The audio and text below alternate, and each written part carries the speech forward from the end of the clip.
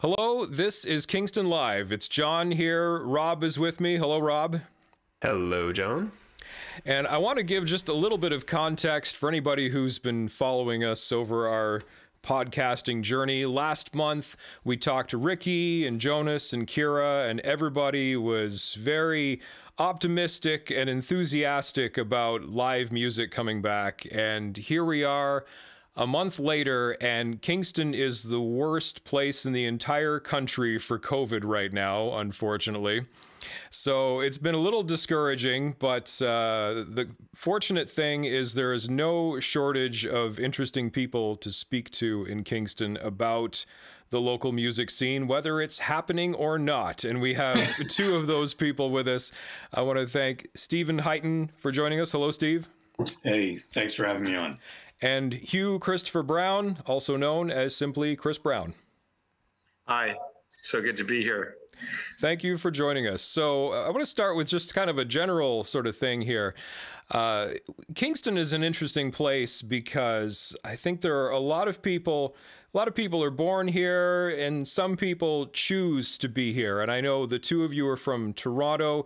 Steve, I know you've spent some time in Asia. I know, Chris, you've been in New York, but you both call the area home. What is it about Kingston that sort of keeps you here? You first, Stephen, because you've been here longest. Right. Okay. Well, I actually came here first in '81 to go to University of Queens, and then traveled, worked for a while in Asia, a couple of years, and taught English in Japan. And when I came back I guess it was over 30 years ago, I knew I wanted to make a life as a writer, and I thought, what's a good place to do that?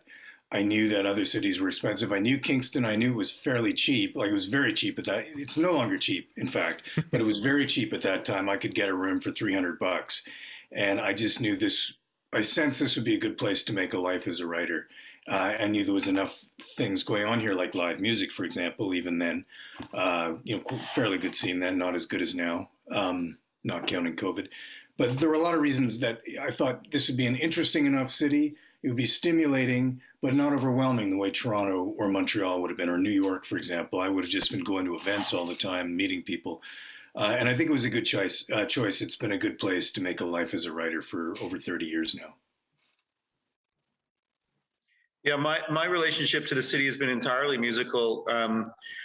When we were kids, we had the Bourbon Tabernacle Choir that started touring when we were in our late teens, and Kingston was one of the places that we first really got, able to play bigger and bigger shows. Then years later, like after having lived in New York for about 15 years, I came up to Wolfe Island for a hockey tournament. And in all the years that I'd been playing in Kingston, everybody talked about the island, but I'd never been here. And so I had to come from the other side. And that night just, I played music until 4 a.m. here on the island.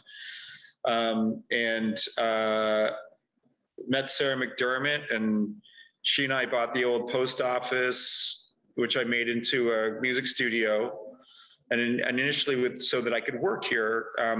But then the island just kind of took over because it triangulates my hometown, Toronto, where my mom is and family is, with all my family in New York City.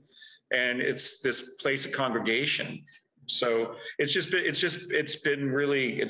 afforded, like Stephen said, affording him a life as a writer. It's been very conducive to my life in music, unexpectedly. It wasn't planned, but now we bought the hotel on the island and made it into a music venue, recording studio, farmers market, all that stuff, which we can get into. But it's just been okay, what's next? Hey, Chris, isn't that where I met you, that tournament? Was it 2010, 2011? Yeah, that sounds right. The Lake Ontario Cup, yeah. Oh, yeah, but I would have been there earlier. I met you in 2010, but I mean, because, yeah, I would have been maybe like 2003 or 4 when I first came, you know? Yeah. And you both call Wolfe Island home now, is that right? I don't. I still live on the mainland, but I was coming across regularly to work with Chris when we were recording my album. And yeah, I've come over a few times since we finished, but I'm hoping to go over a lot more once we're past this, if we're ever past this present state. We founded Kingston Live out of our own recognition that the city's music scene, including the many artists that write, record, and perform here, was really, something special. But Wolfe Island is part of what makes it so special, because I think, and I'm not the only one, I'm sure, that it seems like Wolfe Island has its own scene going on, its own sort of microculture maybe, and it's one that I would say simultaneously intrigues Kingstonians and maybe mystifies them a little bit too. But Chris Brown, what is it about Wolfe Island that makes it that way? Well, going back in a real, a historic and spiritual sense, the thing about Manhattan that's amazing is that it's in this estuary, and it's this confluence, it's this meeting place. It always has been, as we know, in human history. We all sit in the headwaters of the biggest estuary on the planet on Wolfe Island. It's similarly a place of congregation for migratory species. And also, before settlers came, this was always a place where people of different nations would come for, fishing, music, celebration. And when our partners at Lodgepole, which is a Mohawk Arts Alliance that share the residents of the hotel with us, talked to us about that history, it just made sense. It's just like, as I said, the first night I was here, I played music until the wee hours of the morning. So there's something about the confluence of the natural elements and how people are drawn to kind of congregate here. It's really it's really uncanny, the similarities. It's actually similar in landmass, though different in shape, to Manhattan. Huh. But population 1,200.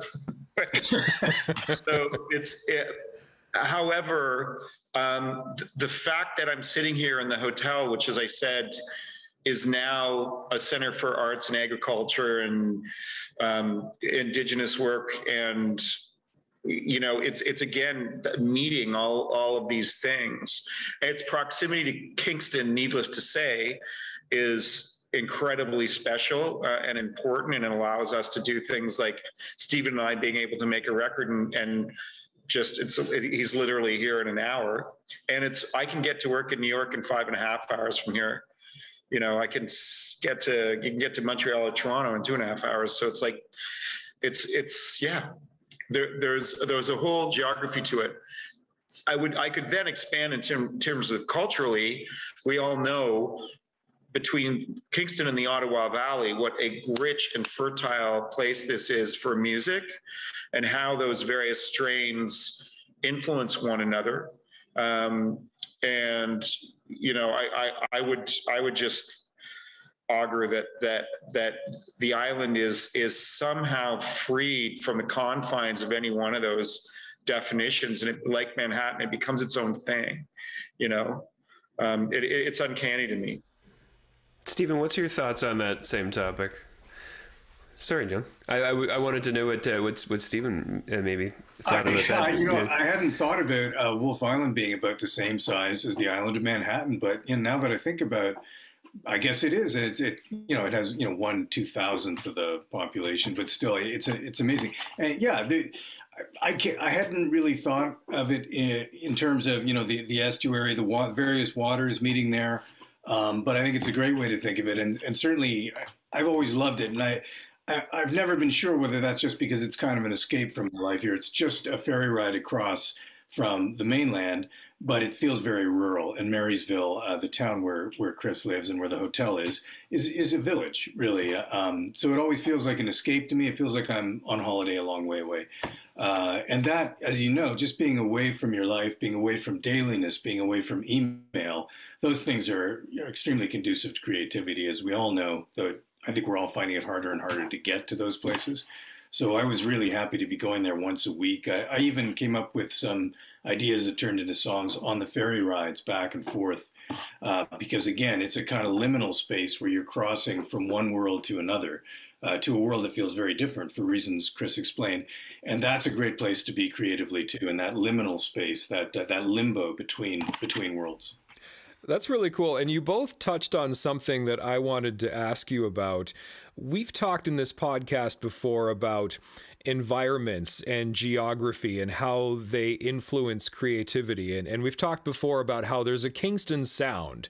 And there's a lot of musicians who don't sound like Kingston, but there are a lot of artists who do sound like Kingston. And I'm curious, do you feel that Wolfe Island has a sound? Does it have a vibe? Is there a different energy creatively there?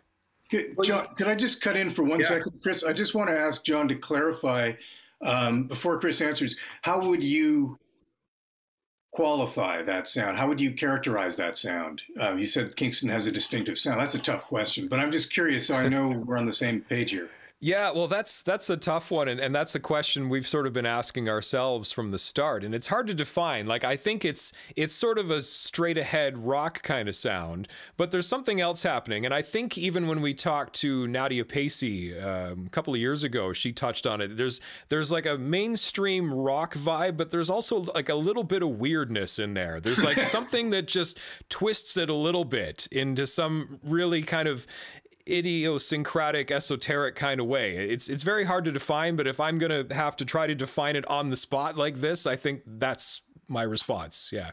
Okay, thanks. I would say you never recognize your own accent. So it's easier for me to look at how people have responded.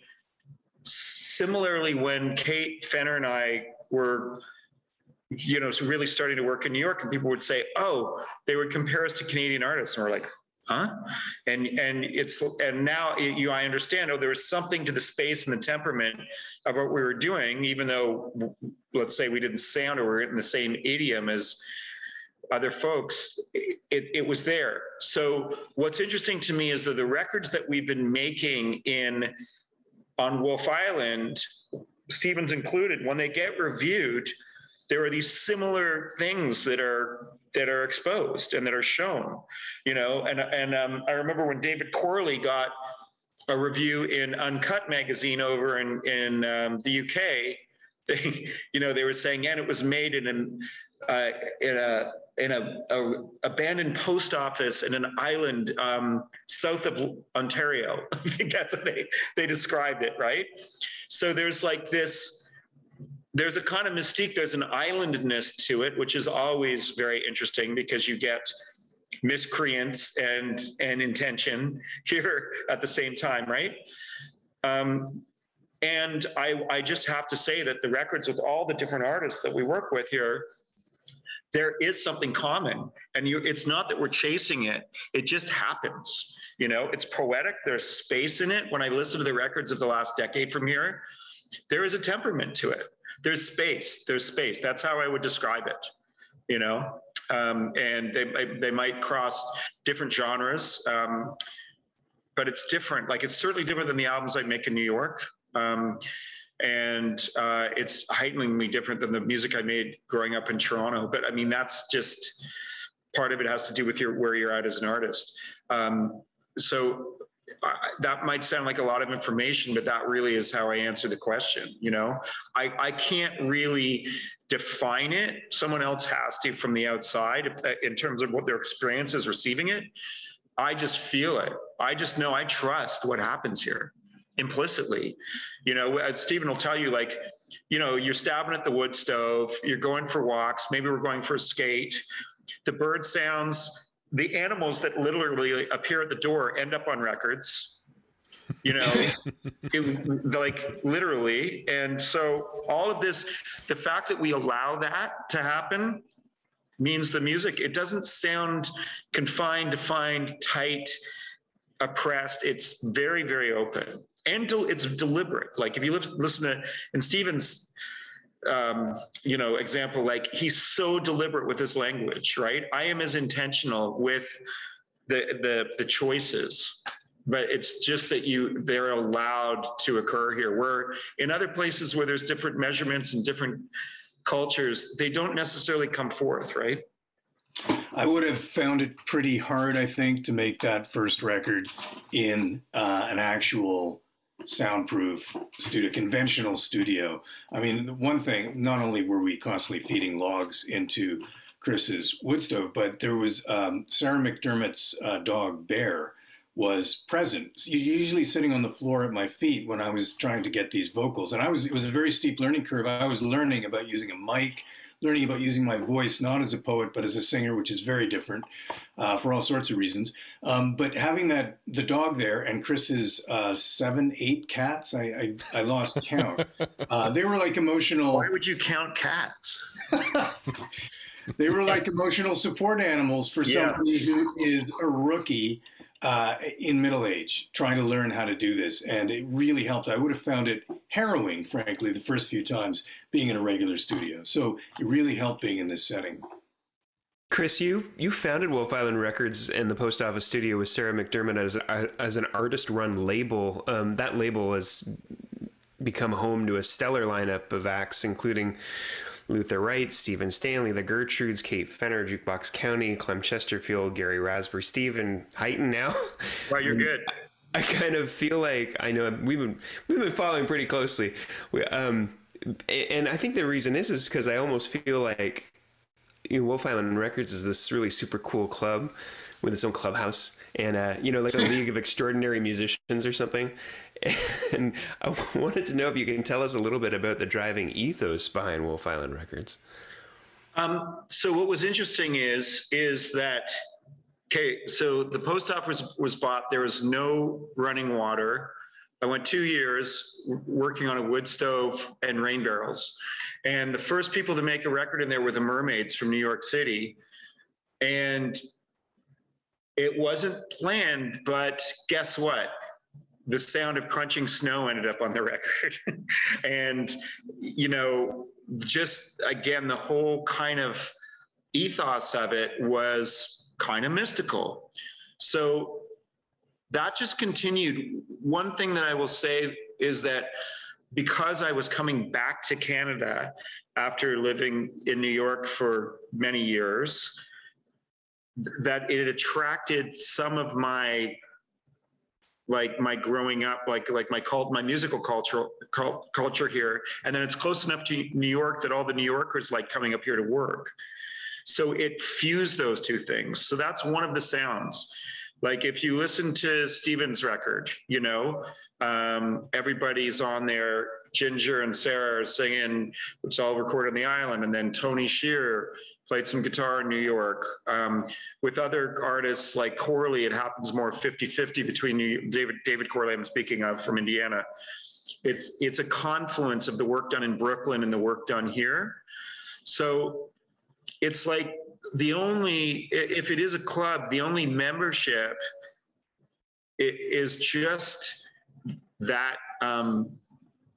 creative impulse that all just started happening. And then all of a sudden, I think it was Corley who first said to me, man, we should put a name on this because everybody is like referring to that this music's all coming out of the same place. So we really only made the label. It wasn't like, let's make a label and sign some artists. It was like the label had to define what was happening, which was a really good idea because it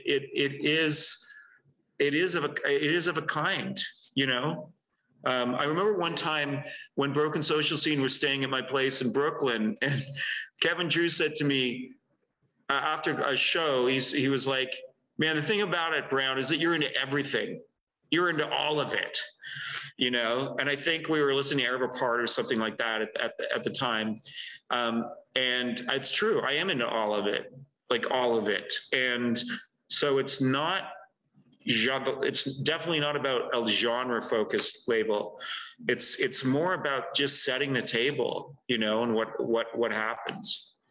Yeah. Two really brief anecdotes to illustrate the wonderful unpredictability of recording on Wolfe Island. One of them actually involves Jason Mercer, Chris's neighbor, who has his own studio, Neptune's Machine. And I believe the Gertrudes were recording in there. And of course, there's work going on the Wolfe Island ferry. And during one song, a jackhammer came in, and it was so loud. It was clearly audible on the recording. And the wonderful synchronicity is that the jackhammer was absolutely perfectly in time, exactly like 130 BPM or something. I don't know what it was, but so much that they didn't have to change it because it fit right in. And, you know, when they played that song live a couple of weeks ago at the hotel on the island, and I really missed the jackhammer. The other story is once Bear barked because Chris's cats, Bear the dog, was sitting at my feet while I tried to sing, barked just because I think some of the cats were going for their own food, and and Bear was, you know, indignant about them eating their own food, and so he barked just as we finished the song. And I love the bark, but it didn't fit on that song, so we transposed it to another song, an instrumental, where the bark becomes the final instrumental note on the song. Okay, that's all I want to say. Great stories.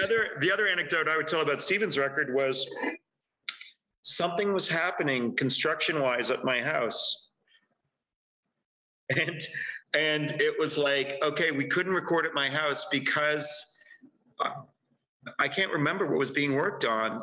I think somebody was chopping up the wood, was using a bandsaw, and some of the big. Your neighbor had got in a cord of wood, and so whatever it was, yeah, we couldn't work at my house. So then it was like, oh, are we going to go to the hotel and work where we can record in the piano room or the big room, or are we going to go next door to Jason Mercer's studio? Or are we going to go to Rocky Roberts' rehearsal studio? It's just like, pick one. Like, on this little island, there were actually 5 places to record on this block, you know? Music Row. It's really funny. It's funny. And Rocky's got this. Rocky is another, you know, great, he's a mentor, friend, and he spent his life playing music. There's pictures of Rocky at Woodstock, you know, working.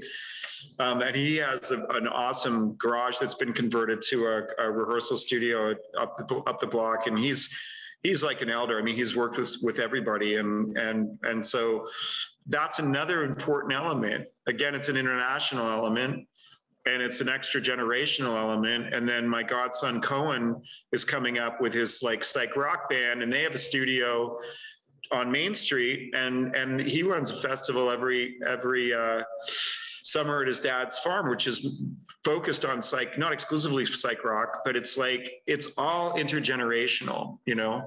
And sorry, but since we're talking about it, I remember Maya, who grew up on the island and then went away to university, and then we were at a party together in Toronto, and she said, it was so strange for me, having grown up on the island, to then suddenly be somewhere where I was only hanging out with people my own age. It was extraordinary to me because I'm so used to that, again, that confluence here, which again, I think is very important culturally. We have it in music, we have it in the arts, we have our elders, you know. You know, that picture in Stephen's house of him communing with Al Purdy. It's like, you know, I toured with B.B. King. Like he would ask me on the bus at night, what do you want to know? You know, and we have that in the arts. And here it cross-pollinates in every social circle, you know? Well, let's get into where it cross-pollinates with Steve, because Steve, I'm curious to hear more about your story, because you've spent your career as a writer, but you've been a musician parallel to that, and you just released your debut album. Tell us about why this was the right time and how that came together and working with Chris. Yeah, I mean, it's very generous of you to say I was, you know, collaterally a musician. For years, I hardly ever picked up the guitar. Basically, in my teens and early 20s, I started off wanting to be a songwriter and a musician and playing guitar. And by the way, I had a kind of terrible prog rock band in high school, and the badness of the band can be gauged by the fact that we were called Acropolis, and there was an umlaut over not one but both O's. That's awesome. That tells you everything you need to know about the band. Anyway, at a certain point, I came to university here in Queens, and I just got obsessed with poetry and then short fiction, and it was such hard work. It was almost like I put my head down trying to learn the craft. And when I looked up again, 30 years had passed, and there I was on the ferry, approaching Chris Brown and said, listen, I've been writing some songs for the last year. Can I play a couple for you? They're probably not very good. No, I didn't say that. I thought they were good. I thought I didn't have the stuff to deliver them. I didn't have the chops with guitar or voice. And I said, would you listen to them and maybe help me find singers to interpret them? Because I think I'm a good songwriter. He heard them and said he convinced me that I should try to deliver them myself.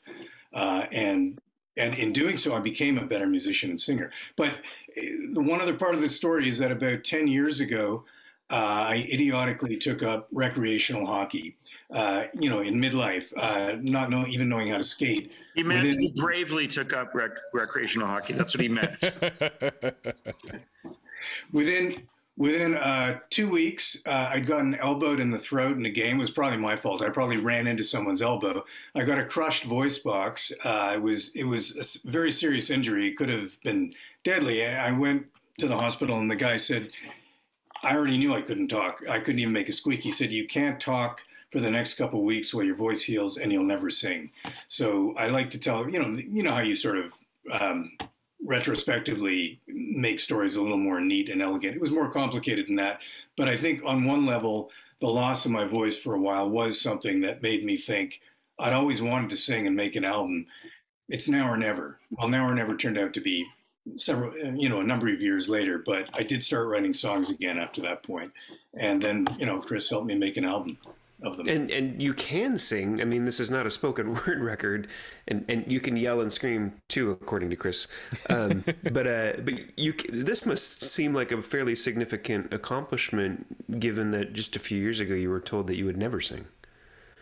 All I can say is that I tried hard, and I had a lot of help. I had help from Chris every time I recorded with him. He would make suggestions. I had a lot of help from Ginger Ferrand, who sings on the album as well, and who knows more about singing. And she emphasized, as a poet, you are really leaning on the consonants because you want to enunciate and make sure everyone understands every word. When you're singing, it's more about the vowels. And that's, I've been listening to singers, loving singers of all kinds. I'm really eclectic, indiscriminate in my taste. I should have known that. But that's the sort of thing you don't really notice, that people are just holding those vowels and barely touching the consonants. So that was a kind of revolution for me once I realized that you don't sing the way you talk. Anyway, it was a steep learning curve, and it was a wonderful experience. I mentioned before, being a rookie in midlife is kind of an odd thing to do, whether you're a hockey player or an aspiring musician. It's also an absolutely wonderful thing. It gives you gray hairs and probably removes some at the same time. Well, your new album, The Devil's Share, which is out on Wolfe Island Records now, as of very recently. You've got 2 singles that have just been released. We'll hope to play one later on the podcast as well. But I get the sense that you're a bit of an overachiever, and I'm saying that because, before you decided to put out your debut album, you've published 18 books. Your 2016 book, The Waking Comes Late, won you a Governor General's Award. I think your novel, Afterlands, landed on a New York Times Editor's Choice list. And now you produce you put out a musical record, and it's garnering praise from the likes of Ron Sexsmith. And I'm just wondering, it seems like you put a lot of effort, obviously, and have a lot of talent, and put a lot of effort in everything you do. But how do you feel at having just put out your first album and having it garner the kind of acclaim that it's had and be received as well as it has? Well, just as when I was recording the record and crossing over on the ferry to Chris and then crossing back at night afterward, there was a feeling of surreality or unreality the whole time. Like, I just thought, I can't believe this is happening. Some days that was a good feeling. Some days it was a terrible feeling after a day when I thought I hadn't done well. But now that the record's out there and people are saying nice things about it, that sense of surreality and unreality has in fact deepened. But I also feel really glad that Herman Melville said, "Stay true to the dreams of thy youth." And I'm really happy that I came back to this one and that Chris helped me. It's a fantastic feeling, and I'm writing new songs. I want to do it all again, at some point, maybe another year. Well, maybe that's a good. There's something. Go ahead. No, I was going to say, maybe I was going to throw to the song because we insert the song. But Chris, do you have something you want to add before we get into the music? I was going to say there's something to what Stephen just said, which definitely feels like a bit of a trope with the label, where there are people on the label who have had other lives who are now having musical lives. David Corley is a great example. He made his first record, I think he was 54, and you know, it ended up getting that all of that amazing press in Europe, and took him overseas for the first time in his life, and we were playing for thousands of people, you know, audiences in Europe. I mean, it was surreal. Suzanne Jarvie, Law Society of Upper Canada, 4 kids, made a record again, like all this stuff opened up. And Lara Taubman, you know, who spent her life in art in New York City and Montana. So this is like a thing that's part of the label again, and it wasn't intentional.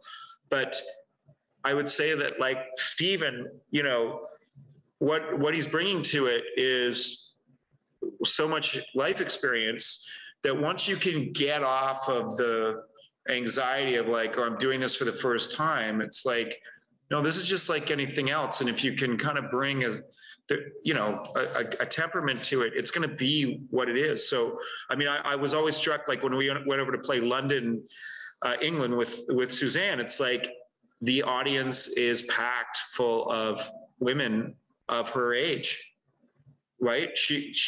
You're speaking to, and not exclusively that audience, but it's like, guess what? It's not just about like, oh, how old are you, honey? Because the time's ticking. It's not, which again, things are allowed to happen. If you're in a strictly artistic and natural frame, that stuff happens and you find an audience. So it's not surprising to me. Like when Stephen came to me and I was like, yeah, sing your own songs, man. Like you carry them with intention and emotion that was just so obvious. And if anything, as a producer, it was just about that further allowance. Like I think that I said to Stephen, my job is to defend your songs from you.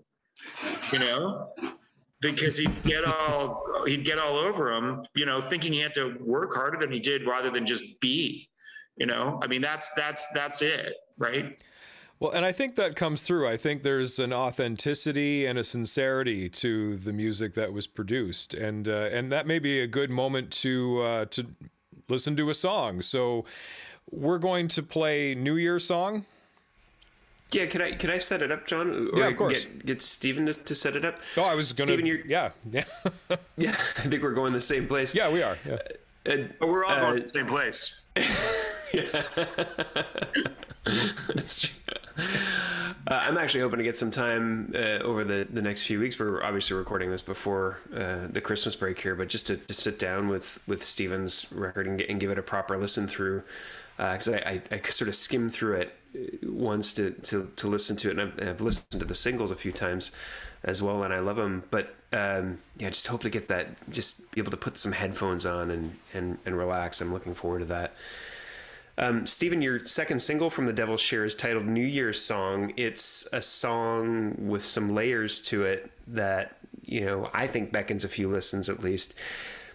Themes of awakening and renewal, I think, but we'd love to play it for our listeners, but could you tell us a little bit about it?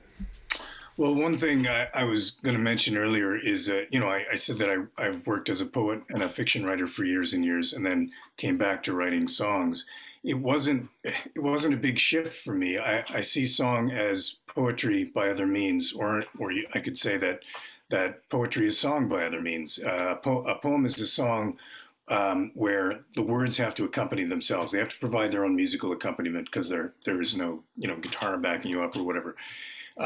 Similarly with with songs, I feel it's poetry is just taking on a different kind of life. Oddly enough, usually the music, a musical phrase or riff comes first, and then it has to be translated into words. But this New Year's song is a case where, and all songwriters love when this happens, I'm sure, where the words and the music just came together as a kind of upwelling, a brimming up in a moment of strong emotional release. In fact, on New Year's Eve. in the middle of a very difficult time for the world and difficult time for me personally. And sometimes those things just come together and there's this kind of eruption. And yet it's, in a way, it's quite a quiet song, but that's kind of how it worked. It came very quickly, like in half an hour, almost all the verses and everything. So just one of those things that I wish it would happen more often, right? You'd have an album a month if that happened, but it doesn't.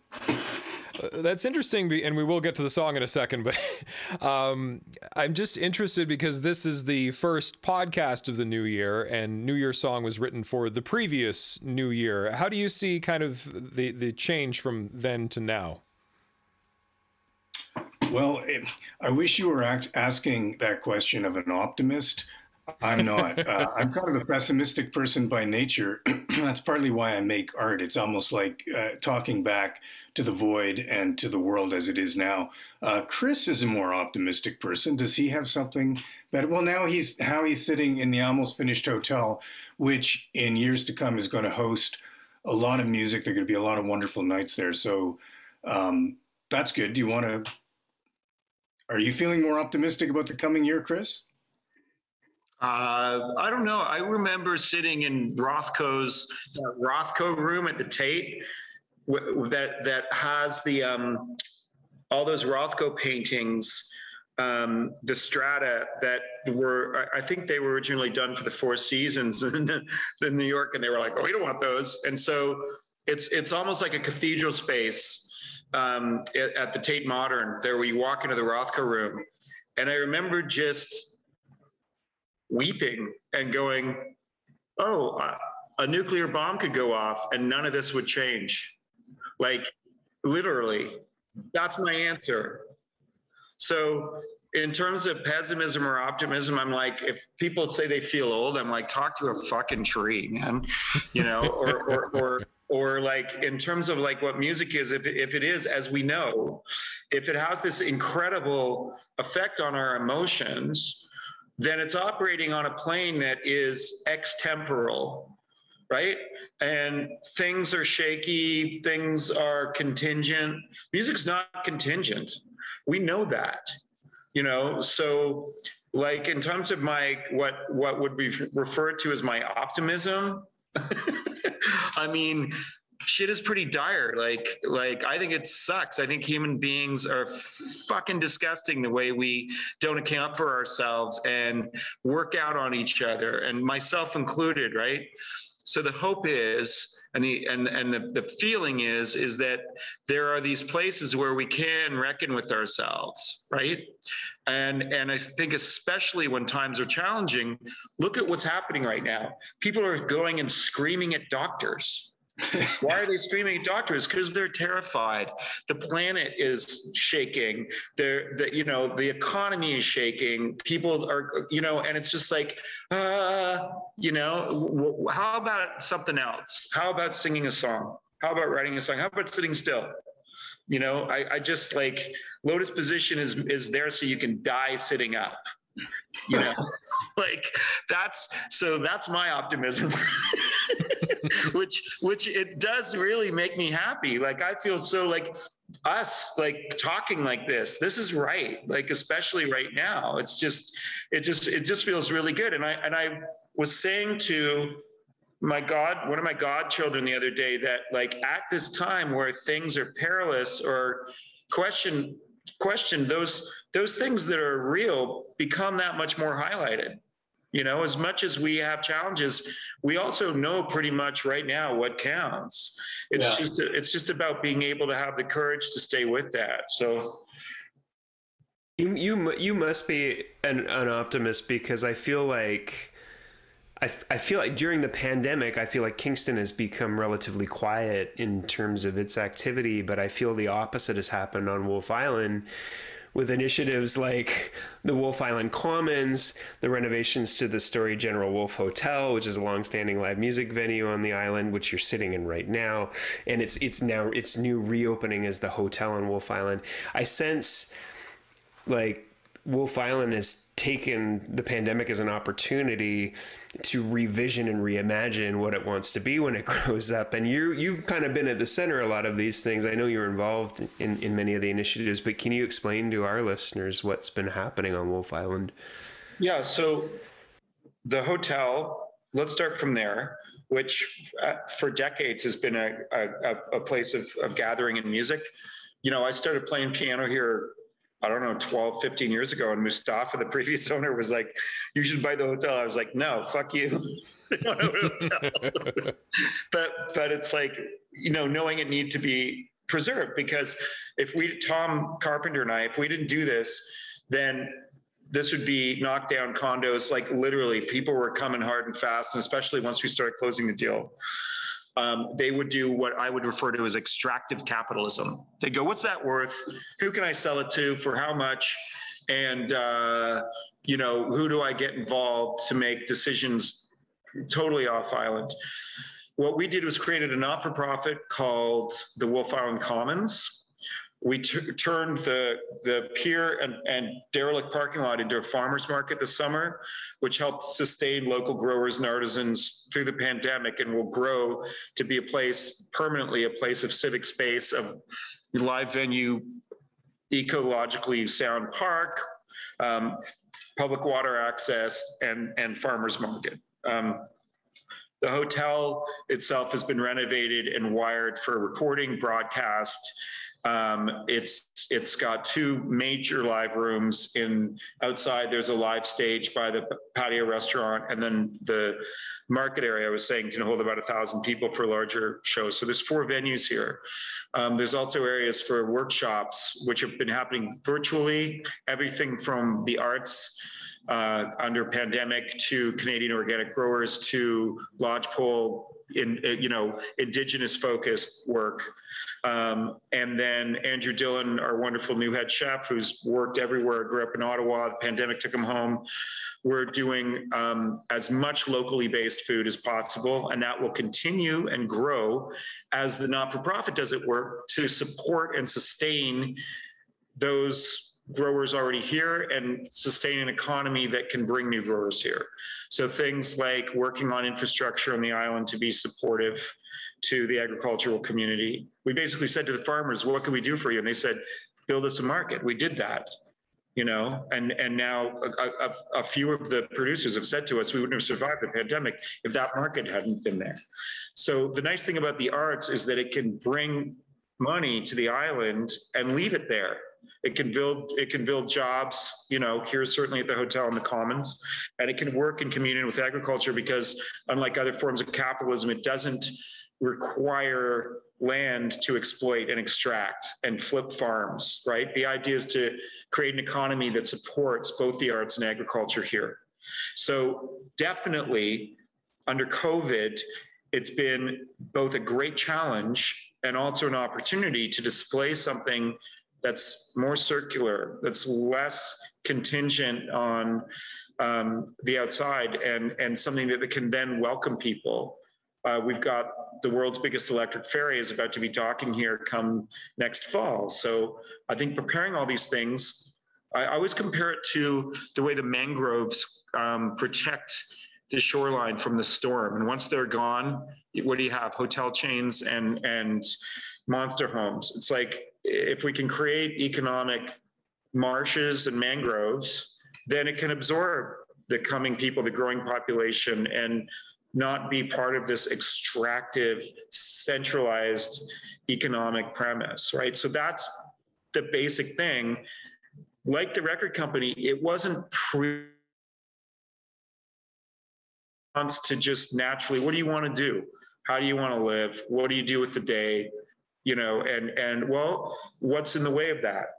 Capitalism. Capitalism's in the way. Okay, get into capitalism, you know, and so I think Tom and I have been learning a great deal owning the hotel, and the idea of making it just continuing, I shouldn't say making it, continuing it as a platform for the arts, you know, is really, really important. And, you know, those don't really grow off of your standard return on investment measurements that people who would do condominium development or whatever.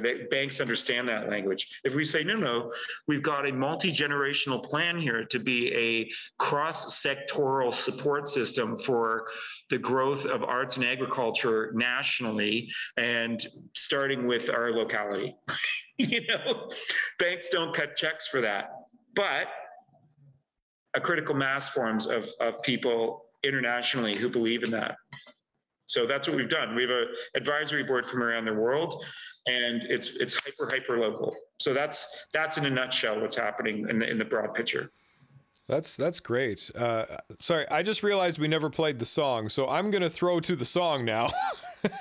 Oh, shit. And get us back on track.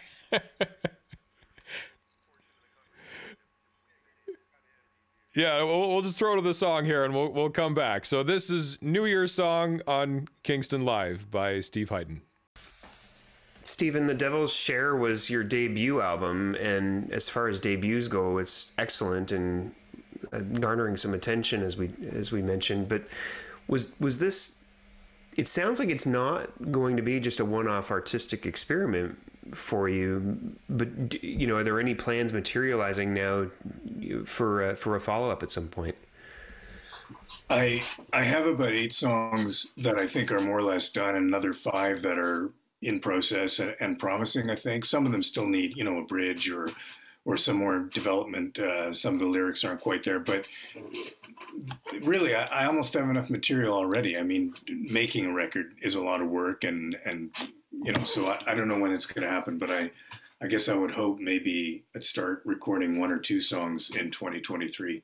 That's the plan. I definitely want to keep doing it. All I want to do these days is write short stories and songs.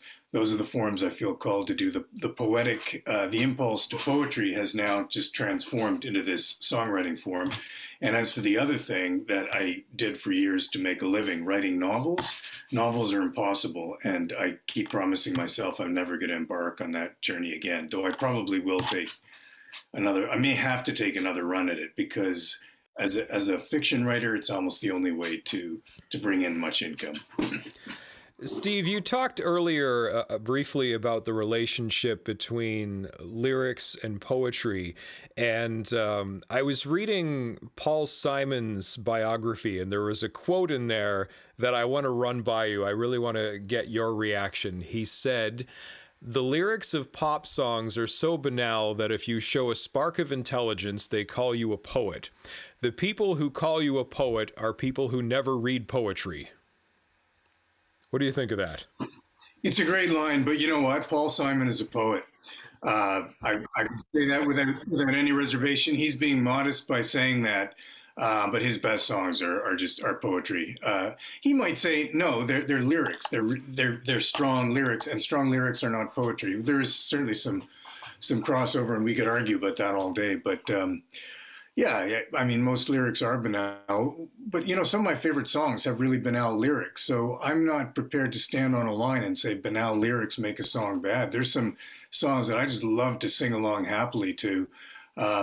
They make me happy. They've helped get me through some dark nights, and the lyrics are banal. So song's complicated in that sense. There's a whole beautiful spectrum from, the Leonard Cohen song, which has the beautiful lyrics that are poetry, or the Paul Simon song, right down to, someone singing "to rye, a," or whatever. And that's just nonsense lyrics, right? But it puts a smile on your face, puts a spring into your step on the dance floor. Well said. I like it. Chris, I wanted to come back to Wolfe Island Commons and some of the things that are happening there. You gave us your perspective as someone who's involved in the initiatives and your experience of them and the impetus behind them. John and I are mainlanders. Maybe most of our listeners are too. I don't know if that's how you refer to us or not, but I know that thousands and thousands of Kingstonians are tourists to Wolfe Island every year, and it's funny because it's a short ferry ride away. But can you explain to us and our listeners how the experience of visiting Wolfe Island, how you're hoping to change that for us? What are the things that we can expect to be different, next year, the year after, and the years ahead as we continue to visit Wolfe Island, as we're compelled to do? Well, I think that the music will be constant. I know that music will be constant. And it's been constant over here, evinced by, what under even under the pandemic, we've made 6 albums, in the last year and a half. But now that there is a public space for it, this summer we were supposed to just have concerts on Saturday afternoons. We ended up having, some weeks it was 5 nights a week. That's going to grow in earnest, so it will be a place for local and international arts and music events, so that's just already kind of in effect. Then I think food events, like we started the Wolfe Island Garden Party a few years back, which now it's kind of like the hotel is the garden party. There's constant food, local food, the kitchen's growing in a way under Andrew that is, experimenting and finding its sweet spot. And I know there's been talk about guest chefs. We had Curry Original over here for a night after it closed, so it'll also be a venue for pop-up situations like that. And then I'd say watching this place and watching people for more than a decade get off that boat, wander up and down the highway and get back on that boat because there was no civic waterfront. It's like there's now a public waterfront. The pier has been rebuilt. There's a park being constructed. There's the market on Saturdays. There's a place to come to swim, to commune, and then from that, it's a launch point to the rest of the island. To, right next to us, you can rent canoes and kayaks. We're planning the first international film festival out there on the pier, beginning this summer. And I think that all of those things work in communion with the birders, the people who come here to enjoy nature and enjoy the water. It's creating civic outlets for that, so that it's not just private, or like, as I said, people just kind of strolling Main Street going, where do I go? There's somewhere to come. Now, the hotel, lots of people in the winter too have been coming just to hang out, use the internet, have a beer. There might be a band recording here, and it's all part of it. So in a way, I think, we've even talked about formalizing that when people are running albums inside the hotel, of being able to come and eat dinner and be part of that, the way they are at the post office. So those are some of the things. And then we're also open to ideas and suggestions. So some of the online stuff we've been doing under COVID, as I mentioned, these workshops has been about market. People say, I really want wheelchair accessible docking for the boats, the way that this place can really serve as a civic asset, both for the people who live here and the visitors. Kingston, first and foremost, is very important. So coming and engaging, and lots of Kingston artists now are playing concerts here. So that's what I think you can see right now. The boat goes to the winter dock, so it's a bit of a trek, a 20-minute walk into the village.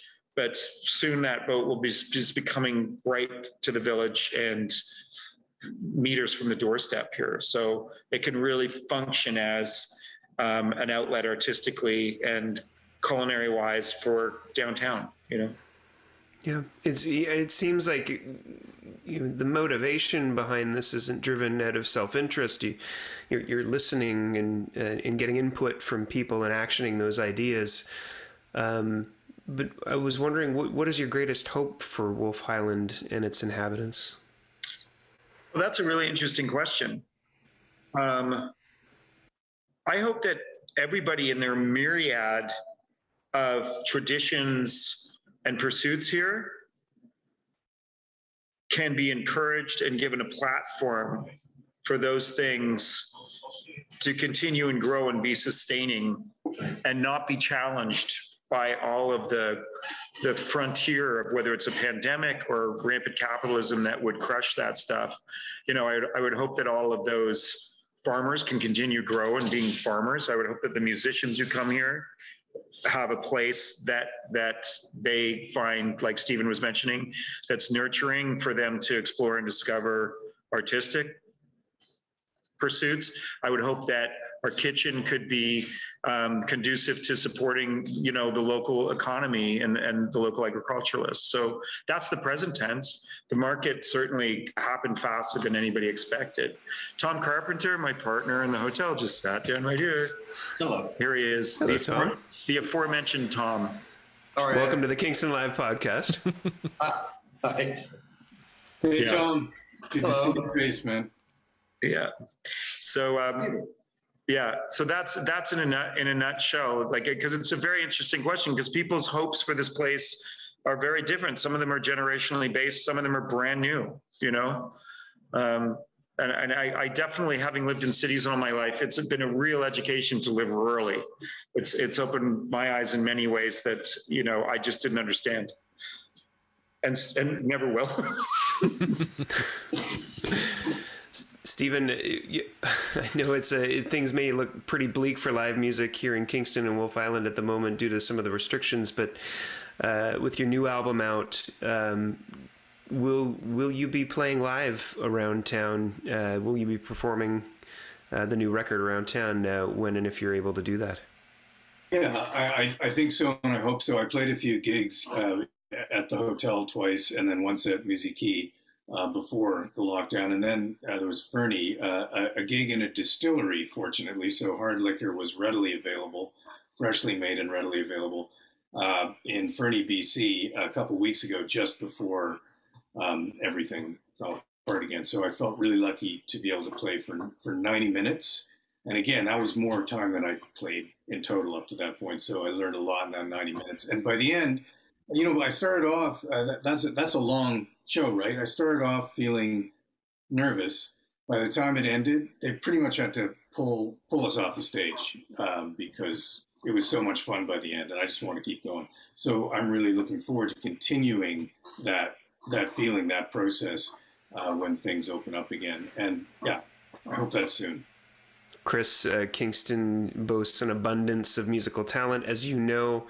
For artists who may want to at some point in future, when it becomes a possibility again, play live at the hotel in Wolfe Island, what's their best avenue for booking shows and getting in touch? It's super simple. We're all the major social avenues and our website. So it's Hotel Wolfe Island, Instagram, Facebook, or the website. And that's also where you can see all the bookings and comings events, as well as any of the food events and menu and whatnot. And then Wolfe Island Commons as well, which really, the major focus this year was the market. But that will also be host to, and the avenue for which to organize artistic pursuits here as well.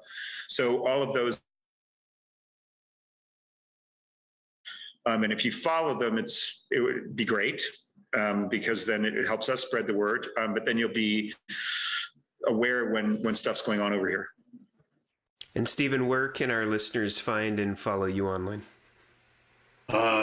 Well, the album's on Bandcamp and SoundCloud. It's on Spotify. Several of the songs, by the way, in stolen form, are now available on various streaming sites in the former Soviet Union. What they did was they stole the songs off SoundCloud and they munchkined my baritone up to a tenor, auto-tuned it. Though I noticed they didn't. I have no idea what happened. I don't know. I've never. This is my first time hearing this. Yeah. So four of the songs were stolen, and they created a little album out of it called "Almost Worse," which is a fantastic title for a bad album, right? And it sounds like Munchkins singing or chipmunks. It's absolutely hilarious. And I actually tried to deal with the people who stole it, which is a funny story that I'll tell you some other time. Maybe just go with it. Maybe there's a Russian tour in the future for you, No, but the tour isn't for me. The tour is for someone named Wayson Davis, who turns out to be a high school quarterback, a very promising high school quarterback in Alabama. I guess they just pulled the name off the internet. So the album is attributed to Wayson Davis. So Wayson may have a tour ahead of him in the former Soviet Union. Amazing. Well, Chris, maybe there's a new artist for you to sign. You're gonna have to auto-tune his voice down, Chris. He's singing way too high. Right. I've already signed him. John, I don't know if you have any more wrap-up questions or anything like that. This has been a blast hanging out with you guys and chatting. Yeah, you too, guys. Really, and you know, you could come over here and do a podcast from the hotel. Oh, we would love to do that. That would be great. Just saying. No, 100%. That would be awesome. Yeah. Maybe we can get a few artists from the label to hang out. Maybe a live performance too. Eh? That would be cool. We're in the Steinway room now. Yeah, like absolutely. Let's plan on it. Yeah, for sure. Absolutely. Be super fun. We also, just by the by, there's Cat 5 in all the walls, and we've done a couple of broadcasts even under construction that are HD. Like there, you can, if you look on my Instagram, actually, you'll find one of me. There's just a song up, but you'll hear the audio quality. It's the same thing the TSO uses, or at the Vanguard uses in New York. So we can do like actually really broadcast quality music too. It might be something we could co-present, which would be really interesting, you know? That would be awesome. Yeah, we could totally get behind something like that. We're going to have to re-explore this, yeah, when things start revving up again. Definitely, yeah. Because we've talked about this very thing. We've had conversations about doing a podcast performance and combining it with a live stream kind of thing. So, yeah, we'll talk again for sure. Yeah, I think it would be brilliant. Okay, thanks, guys. Yeah, well, let's stay in touch, okay? And hope to see you over on the island at some point. Stephen, thanks so much. Really looking forward to spending more time with your album over the next few weeks. Thanks a lot, and thanks for having me on the show. Great to meet both of you, and nice to see you, Chris. Great to see you, Tom. Yeah, it was really lovely. Yeah, it was our pleasure. It was good to meet you guys. Hopefully we'll converse in person at some point. Yeah, thanks so much for the support. For sure. Anytime. Bye. Take care. Bye for now.